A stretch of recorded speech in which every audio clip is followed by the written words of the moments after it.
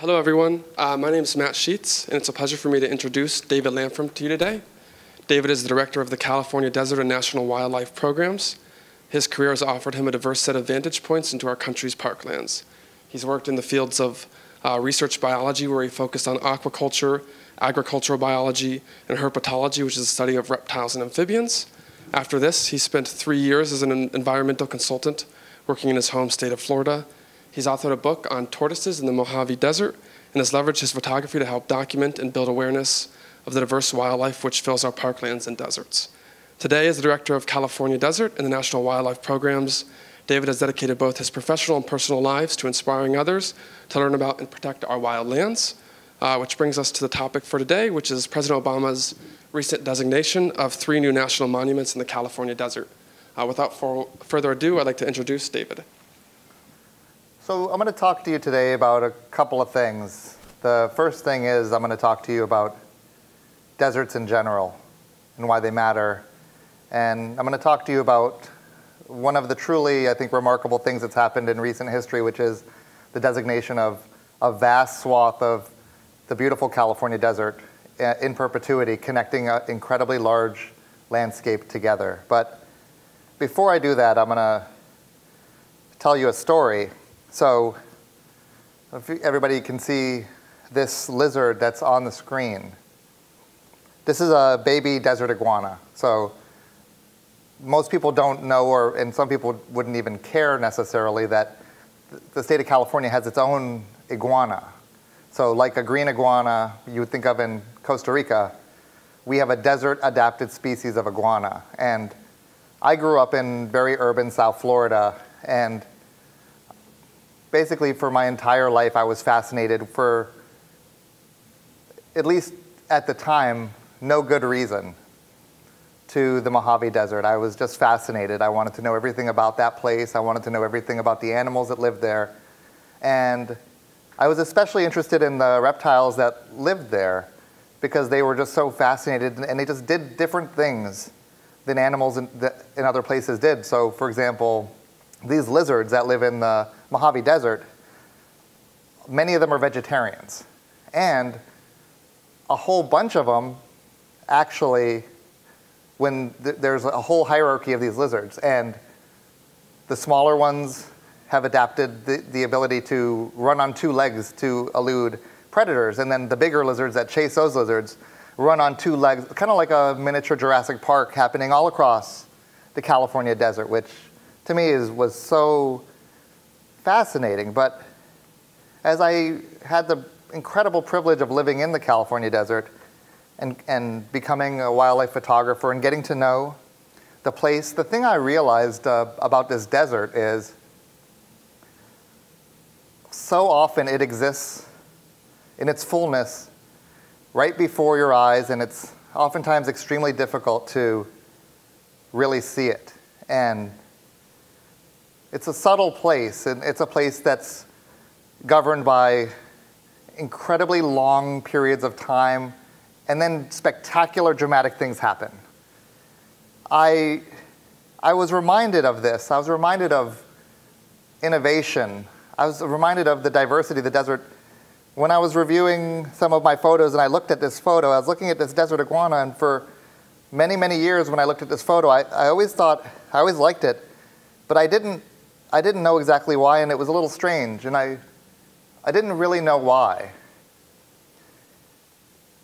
But one day I was really carefully looking at it, and even though I had studied this species for decades of my life, I learned something completely brand new that was right in front of me the whole time. I was looking at it, and I was looking, you guys, if everybody can see, does everybody see the eye of that lizard? And I looked at the eye really carefully. I realized that that eye wasn't an eye at all. And in fact, the eye is above that eye. You see the slit? And I realized that without knowing it for all those years, looking at this photo, of working with this species, that this lizard in the California desert had invented the first pair of sunglasses. And literally, the reason that this lizard has this particular pattern underneath its eye, it closes its eye, and you think about it, you live in an extreme environment, like a desert, that's incredibly arid, right? With intense heat, intense cold. Your eyes are sensitive, right? They're wet. And this lizard basically pulls up the shades. And it does it in a way that predators would think that they were still being watched. We're lucky. We have an incredible national park system in the United States. And maybe more importantly, maybe just more to appreciate, is that that national park system has been the genesis of the creation of national parks across the world. When people think about our beautiful parks and think about this 100 years of protecting these remarkable places, people think of places like Grand Canyon, pictured here. It's an incredible chasm shaped by water and by ice. Or people think of Denali. Denali is a mountain that is so big and so vast that when you see it, I remember the first time I saw Denali, I was at a campground called Wonder Lake, and it's a hell of a time to just get there. And when you get there, you stay there for a while. And I stayed there for a while, and I saw the mountain emerge, and it was the most amazing thing that I had ever seen. And then I realized I had only seen the bottom third of it. And when the rest of it unshrouded, I understood that I had never seen a mountain before. And I understood why people called Denali the Great One.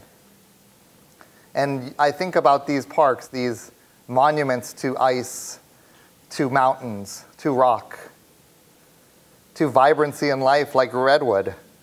I think about the sequoias, I think about the desert that I live in, and I think about the inherent balance in the universe where a giant mountain range bisects 14,000-foot peaks, run north to south. On one side, the greatest trees to ever live on the planet Earth because of the moisture that's dropped. On the other side, an incredible desert with the oldest living animals, plants on the planet. In addition to the remarkable places, the exposition, the geography that's protected by our national parks, and before I go on, let me just say that in talking about our national parks and talking about the history of our parks, it's not just the protection of natural landscapes of our natural history that makes them special. What our national parks do, in fact, is they tell the story of America, and that story of America includes the story of our prehistory, of our geological history, of our natural history, of our evolutionary history, our biological history, but also telling some of the very difficult stories of America and of what it means to be American, some of the very difficult times that we've come through as a country, some of the terrible mistakes that we've made. I, for example, think about Manzanar. I think about the incarceration of American citizens in camps looking out across the Eastern Sierra. To imagine being an American citizen and because of your ethnicity, a war happens with the country that you come from, and you're forced then to live in a concentration camp. Our national parks also tell those stories.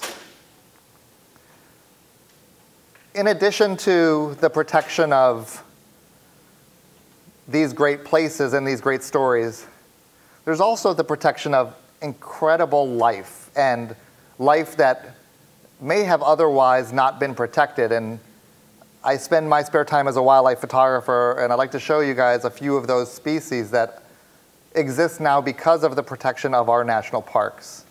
The additive value, the amplification. I met this particular grizzly bear in coastal Alaska, but the organization that I work for, the National Parks Conservation Association, is doing work to protect grizzly bears across the country. And I think about the bears that live in the lower 48, and without Yellowstone and Glacier National Park, there would be no grizzly bears left in the lower 48. So in addition to being sanctuaries of culture and sanctuaries of story, our national parks are also refugia, the last places for the last species, including some of the greatest extant living animals on our planet, like this incredible bear. I saw this bear take a salmon that was this big and eat it in 2 bites because he wanted to. This is a muskox. Muskox is a species that's represented now. In the Pleistocene, there were 4 species of muskox. So there's only 1 left. And I saw this one in Bering Land Bridge in Alaska, which is one of the last places that you can find this particular species. This is, I think, the species that people, the reason that people like this the most is because I think it reminds them of Star Wars. But for me, I like them because they have this incredible response. They are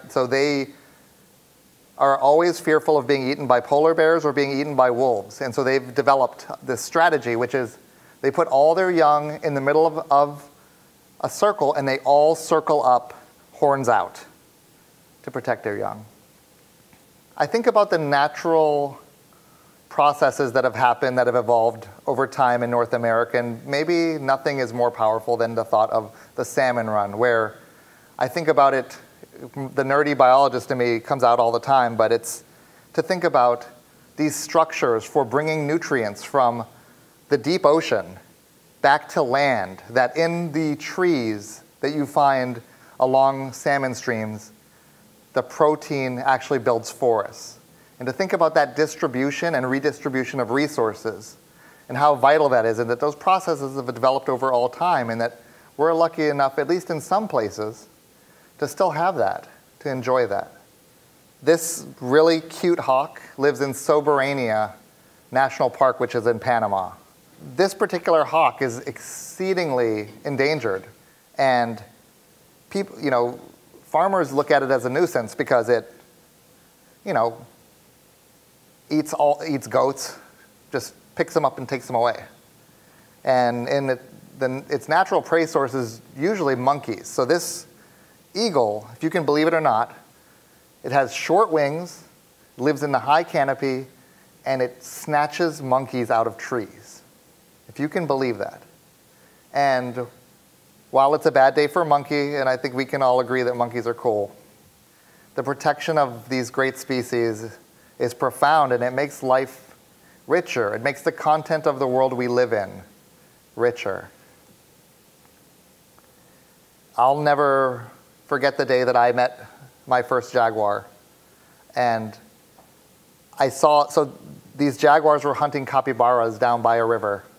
And they were day hunting. And so I was in a boat, and I was photographing one. And then I heard da-dum, da-dum, da-dum, da-dum, da-dum, da-dum, da-dum, da-dum, da-dum. Don't worry, it wasn't a jackhammer. It was a capybara on a cliff. And it jumped off of a cliff into the river. And it screamed. And 1 second later, a really pissed off jaguar was at the top of the cliff, looking down. These things are still happening all over the world because of an American concept that was exported that said, we want to tell the full stories of the world we live in. And now we're celebrating our 100th anniversary, and happy anniversary to you. This is a photo I took, and to me it's the transition to the desert, because I found this tiny species in the Australian desert. And it's the ecological analog to our horned lizard. So it's thinking about how resources and places actually create species. You see a leopard and you see a jaguar.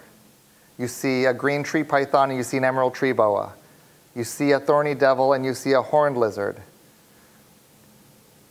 the resources that are present actually create shapes in nature, like an incredible Play-Doh, that the environment itself acts on the world to create the shapes. Many folks don't think about it, but roughly 30% of the lands on planet Earth are desert, and that the distribution of those deserts are very similar along lines of latitude.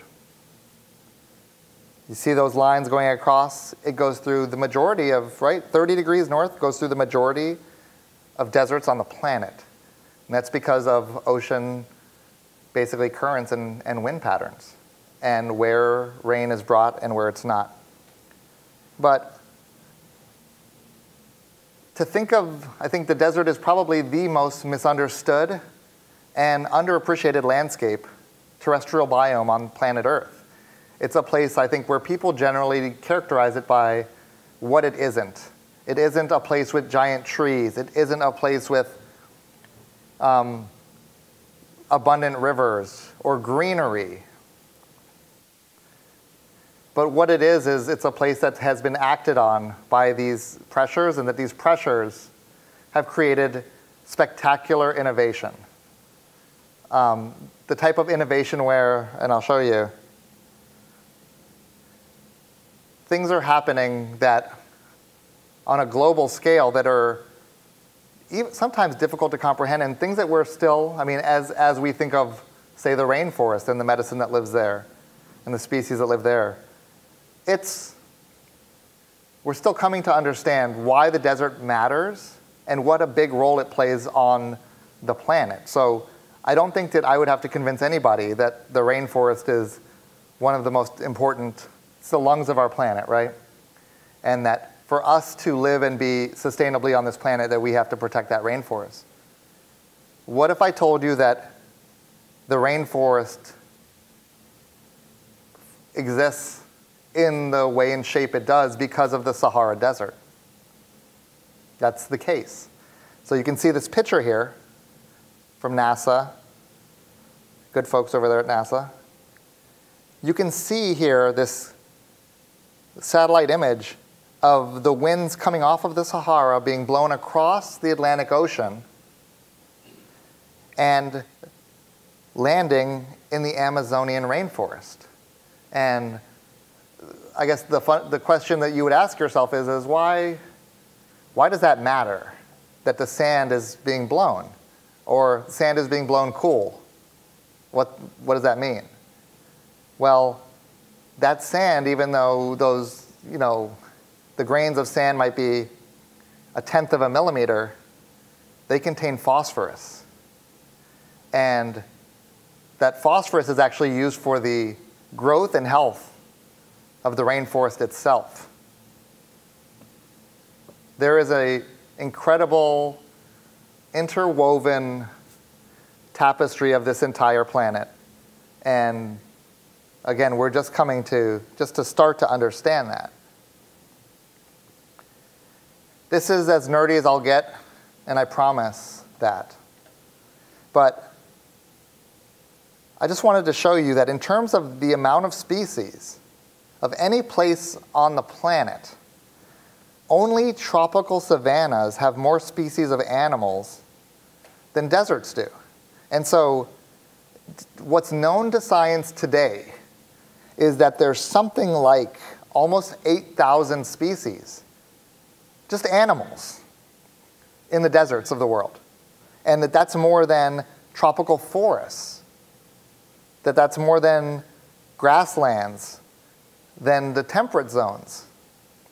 And deserts are probably also the most understudied and underexplored places on the planet, right? Meaning that the opportunity to learn more and to find more, and for people who grew up like I did, wanting desperately to be an explorer, that opportunity still exists in the world. If you want to be Indiana Jones, This is perhaps the most famous picture of a desert animal ever taken, this National Geographic photo by Chris Johns. And it shows the majesty of a black-maned lion fighting the kind of the elemental nature of the desert. It's these stark things. It's power versus power. When you think about the desert, I think people, we talked a lot about, say, reptiles, or we talked about, other types of animals, but the reality is that if you think about deserts on this planet, the majority of mammals that you find in any type of ecosystem regularly live in the desert. So if you think of a tiger, there are tigers that live in Indian deserts. There are lions that live in deserts. The grizzly bears that lived in the San Bernardino Mountains used to come down off of those mountains into the California desert.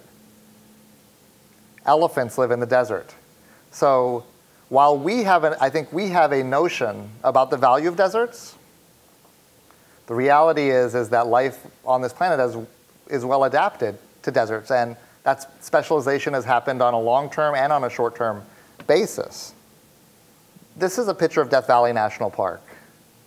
And Death Valley National Park is, I think, well known as a land of extremes, but it's also one of the most beautiful places on planet Earth. And it's a place where the raw geology of the planet is surfaced. There's not that many places where you can walk on a 2-billion-year-old rock. And there's not many places where you can find a plant, a tree that's 6,000 years old, or a bush, a humble bush that's 4 feet tall, that had been around since the Egyptians were doing some stuff that isn't happening right now. When I talk about the California desert, and I want to give you guys the context of this landscape, the California desert is a remarkably large. It's about 1/5 of the state of California. And it's roughly the size of Virginia. Also, if you look at the green dots in here, those are 3 of the now 4 national parks that exist within the California desert. It's a land with, I think, it's characteristically, I think when people think of the California desert, they think of sand dunes. I think people think of, really when people are thinking of the California desert, they're actually thinking of the Sahara and what they've seen on TV. But in fact, the California desert is an incredibly rocky place.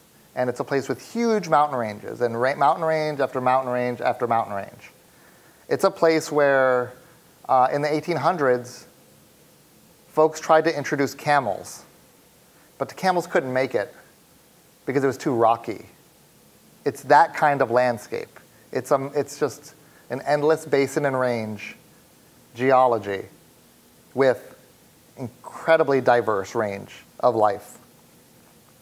This photo here, if you look at the various colors that exist, this is an area that goes from almost LA up to Utah.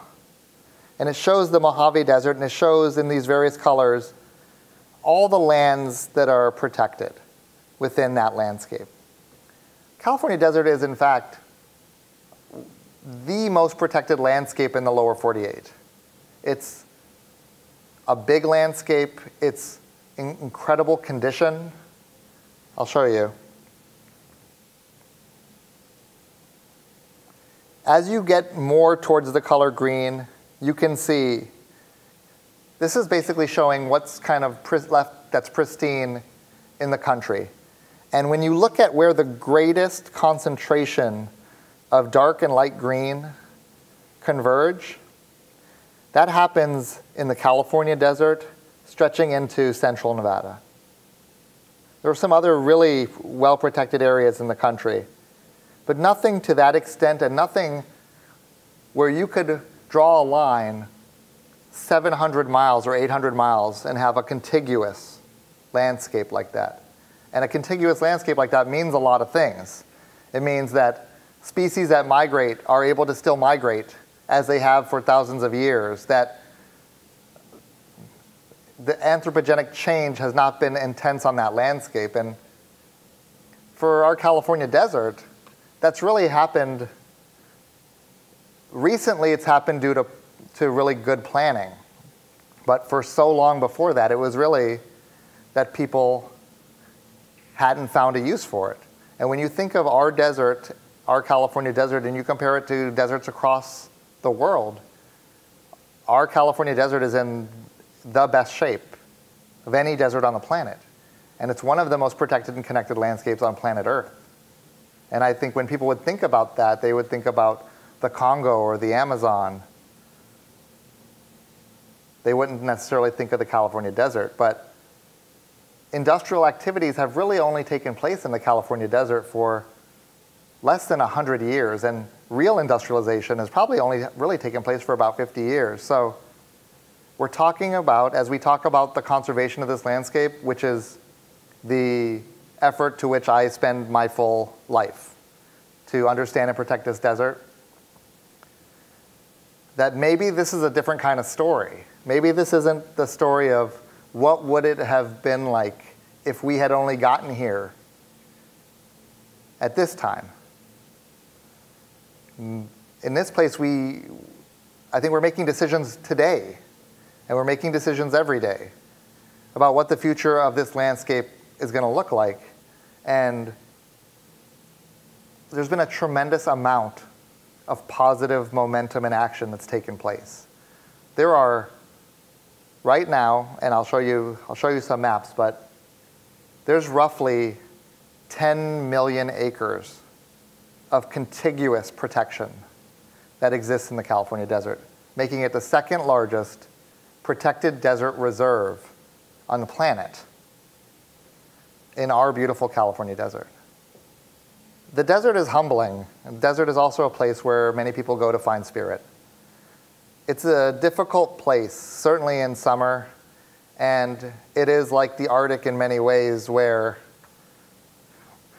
there are long stretches of harshness and then incredible, short, ephemeral times of bounty, where in the Arctic, everything becomes blueberries or salmon run up streams, or in the California desert, where you do a hike, and the hike goes through kind of a beautiful, rugged, elemental brown country, and you do that hike again after a wet spring, and the entire world is flowers. This year we had a remarkable spring, we had a remarkable bloom in Death Valley, and it had a different type of composition than any I had ever seen. And one of those things was called verbena, and verbena is a small, beautiful purple flower. And verbena has this wonderful smell. And I was camping on a dry lake bed, because that's just something you do in the desert. And there were these guys who were basically using these self-propelled, I don't know exactly what you call them, but they were basically personal helicopters, where you get a running start, you turn the motor on, and that's why they were on the dry lake bed. And you get up in the air, and they were way up in the air, and when the guy came down, he looked like he was lost. And I was like, hey, are you all right? Do you need water? And he said, I just had a spiritual experience. I was up about 2,000 feet above that large mountain range. It was a mountain range called the Kingston Mountains. That's a 7,000 foot tall mountain, and he was flying over it. And on one side of it is an entire sand dune complex that was completely covered. So the whole sand dunes was covered in this purple flower, this verbena. And he said, as I flew over the mountain, all I could smell was verbena. And it had never occurred to me. Where do those oils go? They're carried in the wind. Where are they carried? Where are those seeds carried to? They're carried all across that desert. There's just so much to learn, and there's so much, I think the contrast in the desert of the harshness and the fragility is profound, artistic, spiritual, whatever you want to call it. It's poignant.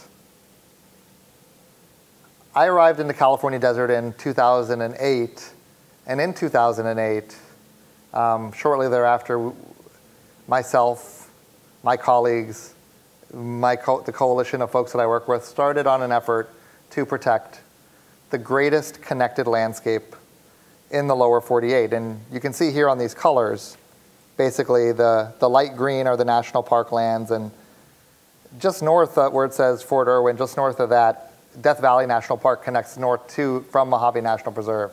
This is an incredibly large landscape we're talking about, going from, almost, we're talking about 50 miles to the border, all the way up to Bishop, California. That's how far north and south we're talking about. We started an effort that was community-focused but also political to take wild places that really, really needed protection and to start sharing that with folks and working to get people to understand why these places mattered and what could be done about it. And I'm so glad to be able to be here with the good news to let you guys know that after nearly a decade of work, so much effort, strife, discussions, thousands and thousands and thousands of hours, we were able to get to a point where we weren't unable to pass legislation. We had a bill to protect these lands. We couldn't get Congress to do the right thing. And we asked the president if he would do the right thing. And in February, he did, and he designated 1.8 million acres. And this map here shows those lands. And those lands will be protected forever. And I'm going to walk you through these different monuments so you can get to know them. They're better in person. Unless you get me in advance, I'm probably not going to be able to narrate them for you while you're there. You guys hate jokes. So the gray down at the bottom, that's Sand to Snow National Monument. I want to walk you through that a little bit. This is an aerial photo of Sand to Snow National Monument, and it's special for a lot of reasons, and the name is literal because it stretches from 1,500 feet sand up to 10,000 feet in snow.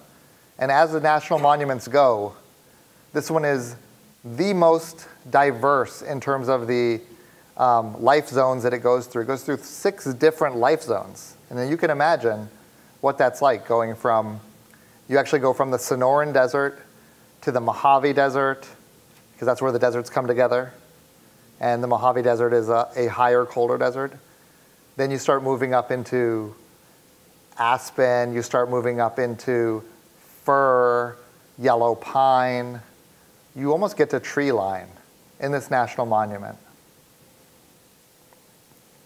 You can see in the very background San Gorgonio, the highest point in Southern California, which is part of that national monument. The foreground are the Little San Bernardino Mountains, and the Little San Bernardino Mountains are kind of the mountainous shield that mark the transition from the Coachella Valley, where Palm Springs is, up to Joshua Tree National Park. These are ocotillos, which are found in the lower Sonoran Desert, the very bottom. So sand to snow is really important for wildlife and for wildlife migrations. There's a place in this national monument that's really special to me. It's called Big Morongo Canyon. And Big Morongo Canyon is one of the most important places for birds in the entire state of California. And if you could imagine being a bird and flying over harsh desert, and you see an oasis of cottonwood trees, standing water, palms.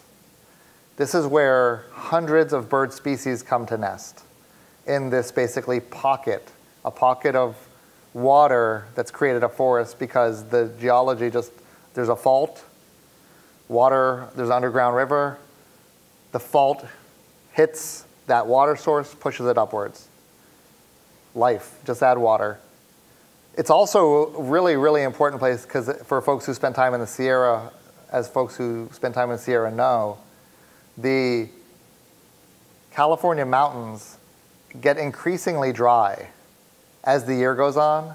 So there's snow melt and there's abundance, there's waterfalls in spring.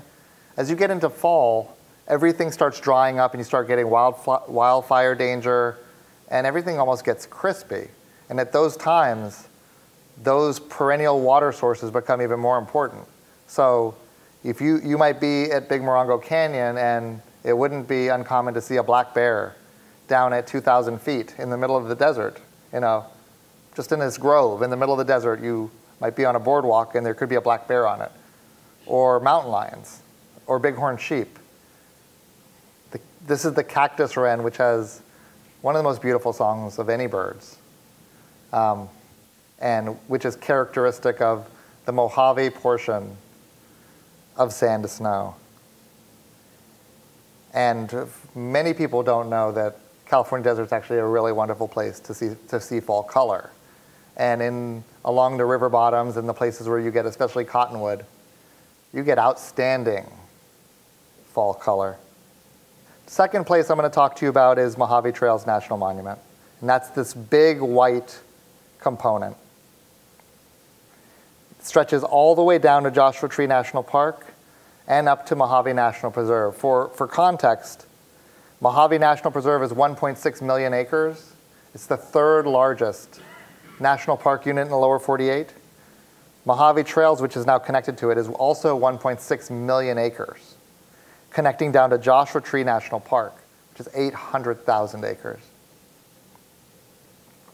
This is an aerial photograph where it's incredible to fly over the Mojave because you have the opportunity to really see the geological forces at work. You'll see huge volcanic fields, and you'll see dry lake beds where in the Pleistocene were home to Native American villages and to mammoths alike. And you see oceans of sand slowly taking over the land. And when you're flying over, you'll see these mountain ranges, and they almost, as you get high enough, they almost look like caterpillars walking across the landscape. Here you can see that the sand is actually covering the mountains. And there's a bunch of places where the mountain ranges are actually buried in so much sand that all you can see is the little, kind of the crest of the peaks. And those crests are like islands in the sand. And you think about that on a geological level, you think about how much sand that is and how many years that is and how remarkable that is, that there are mountain ranges completely covered in sand across the California desert. Mojave Trails National Monument is a place where you get that kind of feeling. This is one of the lower mountain ranges, and I'm just showing you this because the lightest color rock is actually an old fossil bed from the Carboniferous period, where people actually go to find trilobites. So people will go with their pickaxes and they'll pull out these ancient sea creatures from 350 million years ago that are probably seeing the light. I mean, they're not seeing it, obviously, but they're seeing the light for the first time in a really long time. The protection of Mojave Trails also protects almost 1 million acres of critical desert tortoise habitat, which is so important because, number one, it's super cool that we have a desert tortoise, right? That in America we have 4 species of tortoises. Now one of those lives in California, that it's our state reptile, and that it's an interesting and cool species, but that to know that in the last 20 plus years that we've probably lost 90% of them, and then to know that we've protected over 1 million additional acres of their habitat is extremely important for the perseverance of the species. It's just an important place for large mammals, for mountain lions, for coyotes, for bighorn sheep, for mule deer. They walk across these grand landscapes, and they don't really have a species that lives in a place with abundant resources might not have to cover the same amount of ground as a species in the desert does. So to protect the larger landscapes and the really important water sources is crucial to the well-being of these creatures. And throughout the Mojave, we have these underground river systems. Like here is the Mojave River, which comes down from the San Bernardino Mountains and ends at Mojave National Preserve. This is Amboy Crater, one of the youngest lava fields in the California desert. It's home to an incredible diversity of species, and it's actually a laboratory, an ecological laboratory, because the species that live here all exhibit melanism, which means that they're darker. So species that you'll find that'll be various colors, when you find them in the lava, they've adapted to that environment, and they've done that really quickly. And scientists from all over the world are coming to this particular place to figure out how they've adapted so quickly. That's the chuckwalla. It's a 2-foot-long vegetarian lizard. They're really social, and they don't get bitey aggressive, but they get very territorial. And when they get into breeding, they'll come right up to you and let you know that you should not mess with their females. The final monument that I want to talk to you about, and I'm going to stop very soon because I want to make sure that we have time for questions, is this black piece in Mojave National Preserve. It's Castle Mountains National Monument. This is our newest National Park Service unit. This is the National Park Service website for the unit, just created this year. And this is some original art that NPCA produced to celebrate and commemorate the designation of this remarkable landscape. Let me tell you why it's special. At about 5,000 feet in the very eastern Mojave Desert, you get monsoonal rain, which makes it incredibly lush, and high enough elevation that you actually create an extremely rare thing in the California desert. That's a grassland. So this is an actual grassland that is kind of hugged between two of the most iconic mountain ranges in the entire California desert. Because it's a grassland, and because of its elevation, and because of the amount of moisture it gets, it's super diverse, and you get all kinds of things happening here that aren't happening in other places. The Joshua trees, so this is the termination, the eastern termination of the world's largest Joshua tree forest. And those Joshua trees are riddled with life. There are all kinds of animals using them, including red-tailed hawks, which nest in them. And we were out here recently on a tour, and there were baby red-tailed hawks that were just learning to fly. And we were able to see these hawks doing a really terrible job of flying, but in a ridiculous and wonderful way, where they're flapping around, they're hanging upside down, and we were there as the sun was setting, and so we're watching the silhouette of the hawks as they're flapping around. It's remarkable. Here's a good look at the extent of the grassland. This is the most intact grassland left in the California desert, and was severely threatened, and thankfully has just now been protected, just this February.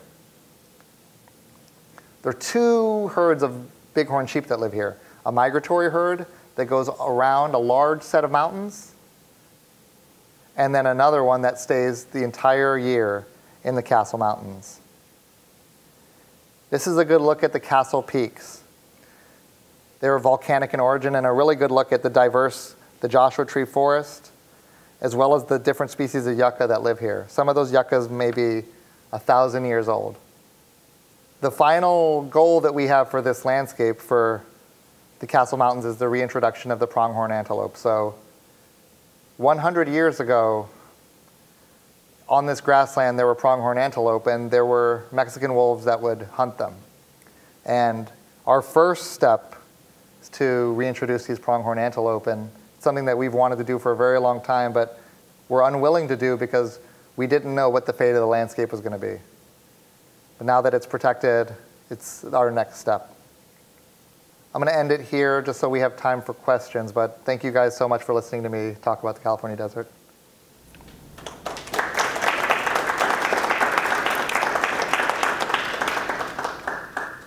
One question I would have for you is if you could explain to us some of the difference between the designation of a national monument versus a national park and some of the other possibilities the government had with these lands. That'd be awesome.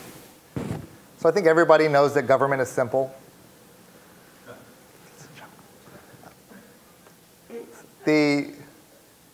there's so many different agencies in the California desert that manage land.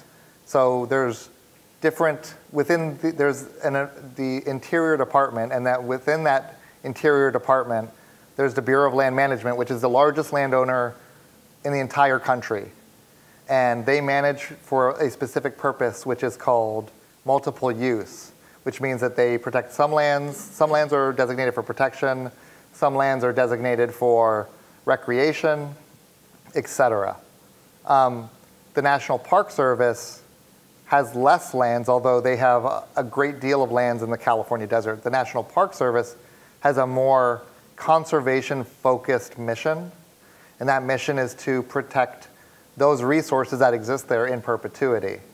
There are other land managers that are not in the Department of Interior, like the Forest Service, for example, which is in the Department of Agriculture. And there's also Department of Defense, which owns something like 3 million acres of land in the California desert. So there's a lot of different types of designations. What the national monuments that I discussed, Sand to Snow and Mojave Trails, those are both owned by the Bureau of Land Management, and they are being protected for the protection of their resources. Castle Mountains is owned by the National Park Service and is going to be protected in perpetuity for the protection of its resources. So in both cases, they have extremely high levels of protection. And I was wondering how you think about the future of having people being able to camp in these preserves and in these national parks, but also making sure that they aren't destroying them at the same time, and what you think tourism in that sense will be like as we go on. I mean, I think that's a really important question, and it's a tough thing I think that it's really easy to look at it in this binary way where the amount of people who use something directly correlates to the intensity to which it is harmed. I don't think that that's necessarily the case, and I think in many cases, the more a person steps foot on a place, the softer their foot becomes because they come to care about it. They come to understand it. And so I don't think that it's really about the specific use. I think it's about people being open to understanding what a place is and why it matters and who it's for, and that the answer to who it's for is for everybody, and that matters. And it's hard sometimes to have the perspective of time to think about who came before and who will come after. But I think it's a humble and important thing for us to think about. And I think that ultimately we have to show people, and we don't, and not in a judgy way or not in a restrictive necessarily way, but just about being. I think that there's nothing more compelling to me than people who love things. And so if we have genuine stewards in places who care about places, I think we will have those places. And maybe what you have observed and what you are observing currently, and maybe what would be your hopes for the future, and kind of the two sides of it, like how technology gets to separate people from nature, and as you said, what we don't directly know, and the thing that we don't directly engage with, it's maybe we don't really feel the need to protect, right? And on the other side, how technology may help to completely the opposite, reestablish that connection.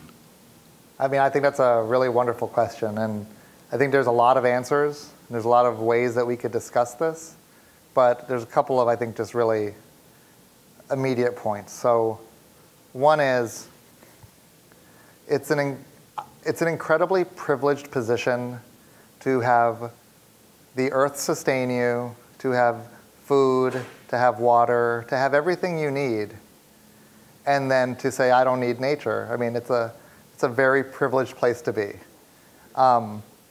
And I don't think it's about people having to reconnect to nature, or that people have disassociated from nature. I think it's that continuum that I was discussing before, which is, if we all think back You know, and some of us don't even have the privilege of knowing, like I don't know, I can't go that far back in my own family tree and know exactly what my distant relatives did. I have no idea. But a couple generations ago, we were all fundamentally connected to the land. And understanding who we are and where we came from is a function of understanding that we came from the land. And it's not about, I think, it's not about certain good Samaritans showing folks, you know, hey, let me show you how to be outside, let me take you hiking, let me teach you how to camp. It's about people understanding themselves and where they come from. And I don't think every person has to be an environmentalist, or maybe every person doesn't even enjoy being outside. But I think that you have to understand that you're on this planet, and you have to understand your place on it, and that you have a profound privilege, that we at least have this incredible privilege, and that part of that is being respectful of that world. Now, when you think about and talk about people who are being disconnected from, you know, due to technology. So, you know, I just think that because I think people inherently care about nature. I mean, cat videos, animals, right? People are drawn instinctually, inherently to living creatures on the earth and to the earth itself. And when people think about themselves in beautiful places, they think about these places, it's a deep part of our ethos. So we are connected. And so if I thought about the lines of disconnection, I don't think that they're really that far apart. And I frankly think that technology can, you know, if we're open to it. I think it's just about us being humbled. But I think if we're open to it, technology can help us enjoy. I just saw today there's an app, a Shazam for plants, where you take a picture of a plant, right? And your phone is going to tell you what that plant is. Because I still use a typewriter, I wasn't the guy to invent that. But I think that's awesome.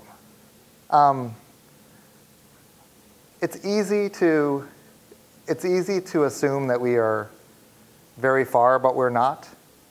We are here. We are a part of this thing that's happening.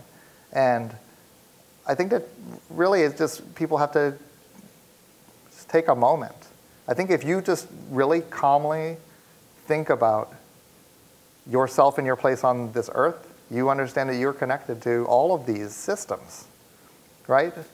We are plugged into the natural world in way more ways than we're plugged into the internet or our phones or any of these things. Are there similar efforts to protect these deserts in the other states in the West, in Arizona, Nevada, Idaho, Wyoming, Utah, as you described in California? There are multiple and discrete efforts across the West in deserts and in mountains to protect really, really precious places. I don't think that there's anything, there is, I think, something of this scale that's being thought about in the state of Utah right now. Beyond that, I don't think that there's anything of this magnitude that has been envisioned. And for me, what's really remarkable is that we got there, that we had the foresight to protect such a kind of wild and vast land. But there are efforts are ongoing, but the reality is there's more to do.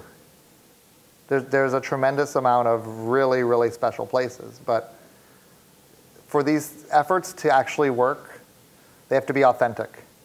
And they have to be driven by people who know the places and love the places. So I don't think that conservation should not, that's not the right word. Conservation for its own sake has value, but it's best when done by people who love places to care for those places. Otherwise, otherwise it becomes politics or a game. And that may take us farther away from where we want to be, which is to really help people understand these places and why they matter. Thank you so much, David. Really appreciate it. And thank you, everyone, for coming today.